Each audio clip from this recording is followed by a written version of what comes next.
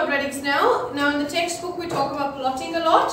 We're going to plot one and then we're not going to plot ever again. Is that clear? Yes. Why? Because we need to first see what the points look like, what kind of graph we're going to get. After that we'll use our logic and we can sketch all the graphs and I'll teach you what to do. Okay? So the topic is sketching, but we start with plotting. So what is plotting? Do you remember what we did with linear graphs? We had a table of values. Remember that? So basically I've given you a relationship, y equals x squared. If it was a linear relationship, you know it's going to be a straight line, right? So you just needed 2 points to plot and you ruled a line through it. Is that right? Yes. But is this a linear relationship? No. How do we know that? Cast down, please. How do you know that it's not a linear relationship? Yep, there's an x squared term. Yes? So can I just find the 2 points and plot a straight line through it? No. Do we know what the shape is like? No. Okay, some of you do, I know, some of you don't. So we are going to plot again to see what the shape is.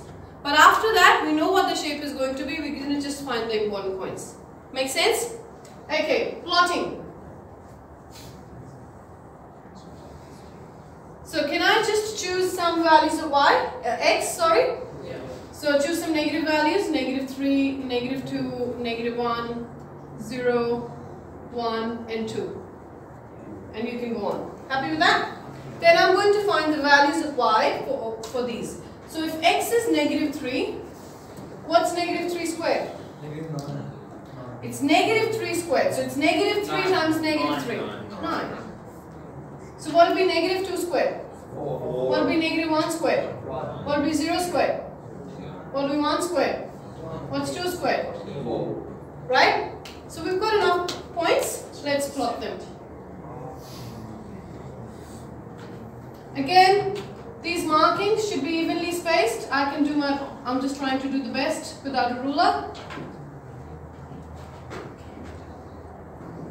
Now, when x is 0, what's y? 0? Yes? Yes. When x is 1, what's y? 1. So I'm just going to write 2, 4, 6, 8, 10. Okay.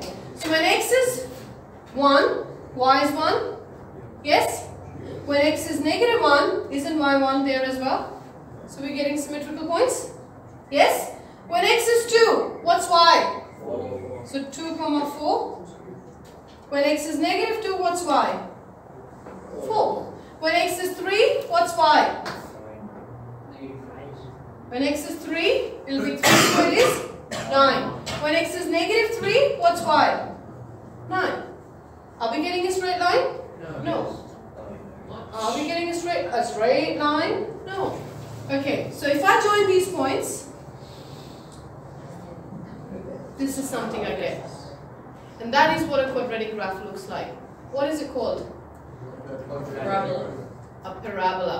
So this is the shape, we call it a parabola. Okay, and it'll keep going. 4 squared, 16. -4 squared, 16. So it's symmetrical. Can you see it has an axis of symmetry? Yes. What's the most important point? Like a line had an x-intercept and a y-intercept. So it does it have an x-intercept? Yes. What's the x-intercept? 0. What's the y-intercept? 0. What is another important point? What's happening at that point? It's the center. It's the curve. What point. Turning point. Can you see the graph changes direction at this point? Yes. Left of it, it's coming down. Negative gradient, falling line, falling graph. And to the right of it, it's going up, positive gradient. So this point is called the turning point. Are we clear on that? Yes. Yes? So from now until the rest of your life, these are the points you must label on the graph for any parabola that you draw. X-intercepts, if it has any, as coordinates. Don't just write 0. 0, 0 in this case. Then you label y-intercepts, intercept, if it's different to the x, and then the turning point. Is that clear? Now, in this case, is the turning point the minimum point on the graph or the highest point on the graph? Minimum. Minimum. But there will be parabolas when we learn about more of them. There will be upside down parabolas as well. So in that case, the turning point will be the maximum. So what's the turning point here? 0, 0. And the graph, does it just end here or it keeps going? So we put the arrows. So we'll not plot again. From now on, we'll use our technology to see what happens when we do different things to the equation, and we'll only sketch because we now know the basic shape. Is that clear? Will we plot again? No. So what does a quadratic graph look like? This. What is it called? Parabola. What are the important points we must label as coordinates? X-intercept, Y-intercept, and turning point. And then we also label is the turning point minimum or a maximum. So in this parabola, what are the x-intercepts? 0. There's just one x-intercept. What's the y-intercept in this parabola? 0. No, coordinates. Even if I say what's the x-intercept, you must say the coordinate to get marks. What is the x-intercept? 0, 0. What's the y-intercept? What's the turning point? Now, is this a minimum or a maximum turning point? Is this the lowest point on the graph, the turning point, or the highest point on the graph? Let's go back. So, you'll be asked to write x-intercepts, y-intercepts, x-intercepts, y-intercept, turning point. In this case, they're all the same. You'll also be asked if the turning point is the minimum or maximum. So in this graph, is 0, 0 the lowest point on the graph? Which is? Minimum. Minimum or a maximum? That's what the question's asking. Minimum or a maximum? Minimum. Good. Now,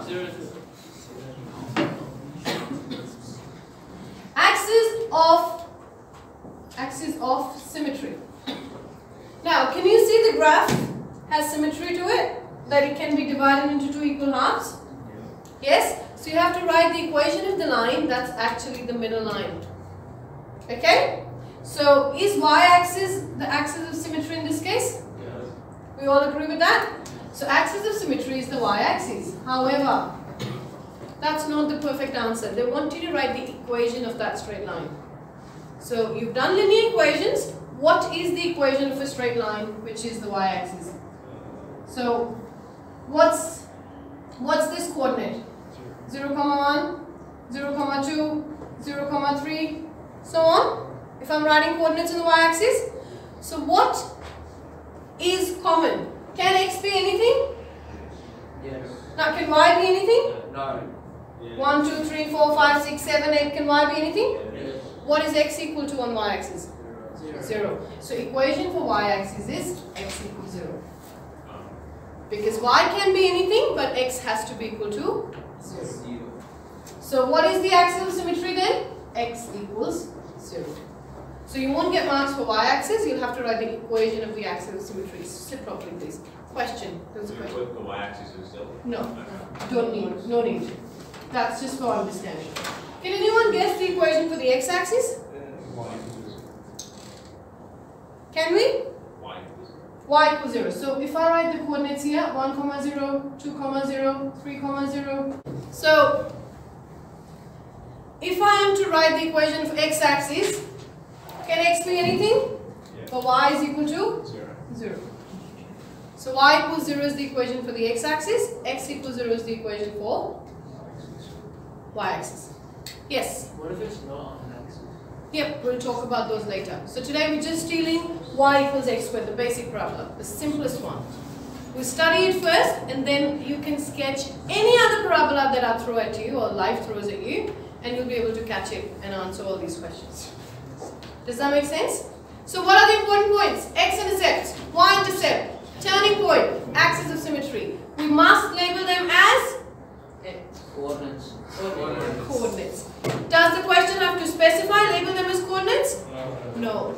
You won't get marks. I will not pay you marks if you do not label them as coordinates. Is that clear? Great. Do you have any other questions about the basic parabola? So all we've learned today is plot the basic parabola. We plotted it and that's it. We're not doing a plot again. All the others, we'll use our CAS. We'll see what happens when we add or subtract or multiply numbers and we'll just sketch for next lesson. Make sense? Any other questions? Perfect. Get on with it. And I'll start editing all that out.